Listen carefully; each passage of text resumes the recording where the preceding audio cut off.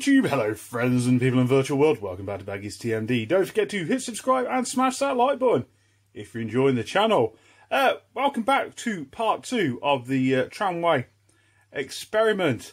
So between the two videos, all I've done is I've added a little bit more of the all-purpose filler just to square it up and smooth out any small lumps and bumps that we had going on with it. So it smoothed it all out.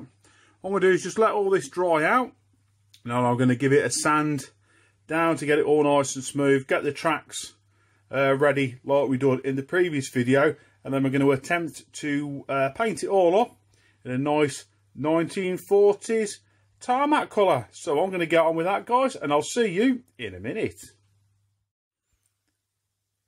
Right, we're back then, guys. So we'll give this some time to dry off. Like I say, I've squared it all up. Smoothed it out, a bit of good sanding, dug the tram lines back out again for the J70. I have just tested the J70 as well, and it's all working fine. So what we're going to do now is attempt to give it a bit of a tarmac look. We've just got some cheapo Hobbycraft black, grey and brown, just to add a little bit of warmth to it, just to... they're all just bog standard acrylic poster paints, what you used to have as kids at school.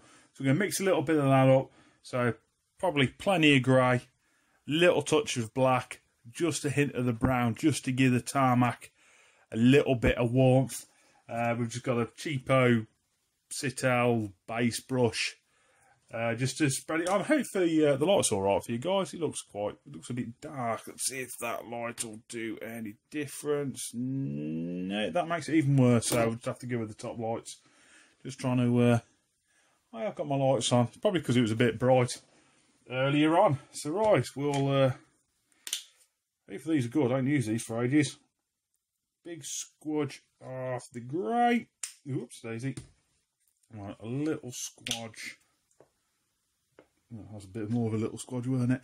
A little squodge of the black. Just a hint of the brown there. Just get a bit more. Ooh, there we go. Have we got some tissue paper? We have two pieces of tissue paper. We are doing well. We are smashing it on this then, guys. Right, so let's have a bit of a mix up in the middle. It's either going to go really well or it's going to go terrible. It's probably going to go terrible because it is us doing it.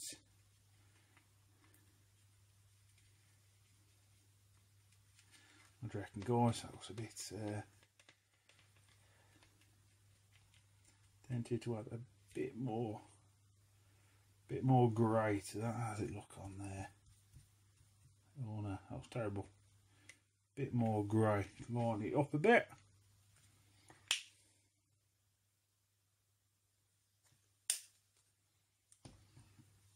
So I just want the black and the brown just to give it a bit of texture, a bit of a different sort of colour. That's not looking too bad. Let's just scrape a ton of that off the old brush.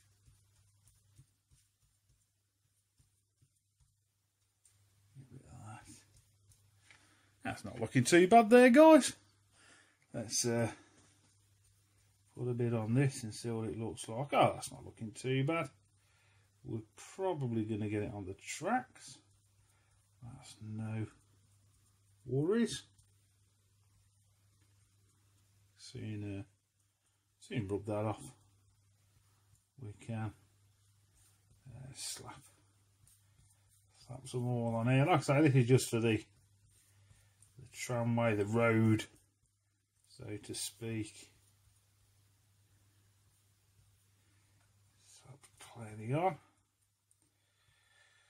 These base brushes ain't much copper though.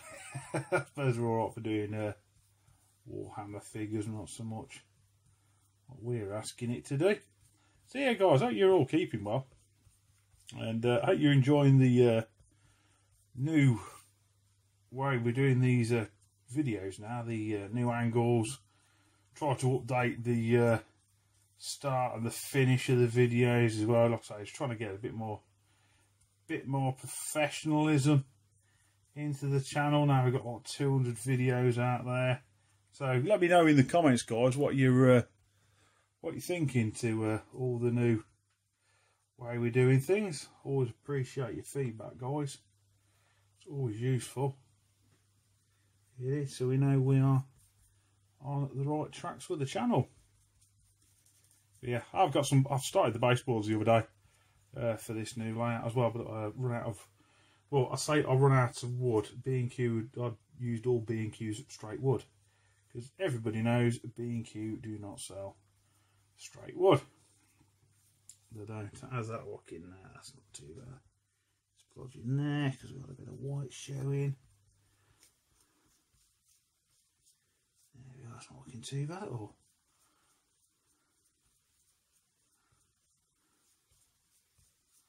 It's looking quite nice. That is, guys. Give me brush in there for a minute. See how spring up.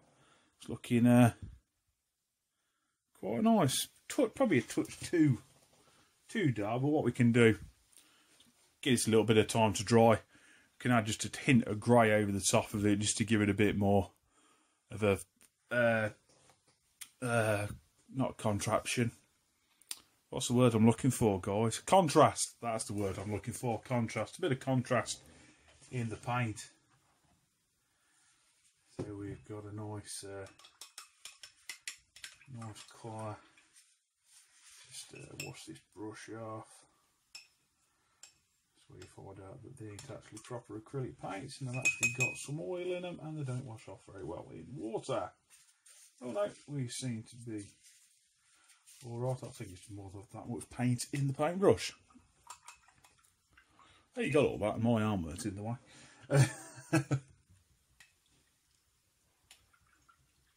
So yeah, done a bit more work to the Merlin the other day. Finished it all up ready for some decals and started painting some small parts, but still really not into doing the model railway and the air fixing at the moment. Still trying to get things sorted in this house, although I have got an interesting project sat behind me.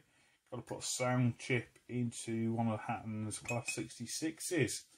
Going to be using I think it's a Lego Man Biffo sound with a couple of iPhone speakers. See if we can squeeze them in it for my mate, which will be a nice, interesting project, and hopefully we can show you on the channel us doing that. It just depends. I've got to read the instructions yet and find out how we get inside of the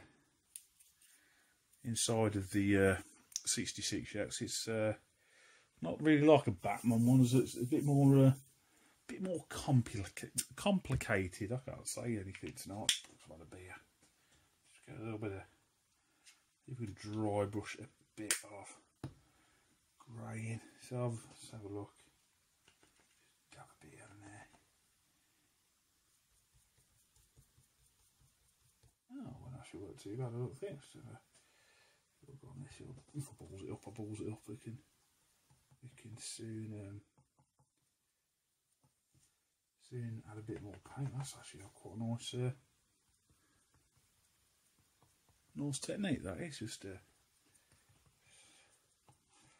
slapping a bit of grey in there. Ooh, it's a bit too thick, but spread it around a little bit.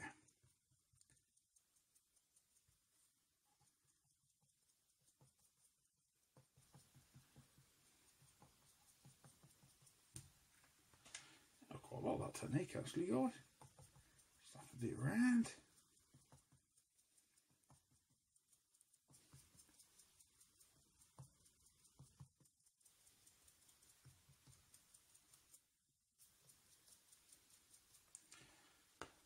On the top. Ooh, might have just got a bit too thick with that. Spread that around well.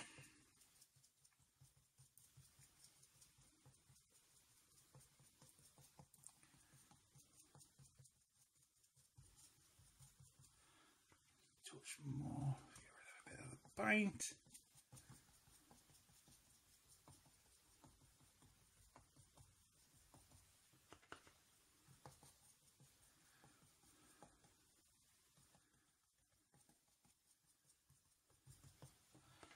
quite like that technique actually, guys, looking quite nice.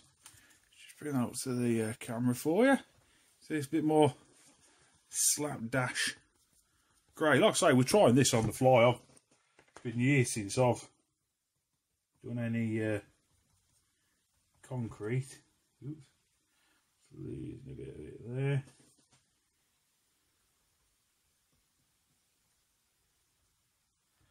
Oh no, starting to lose it now.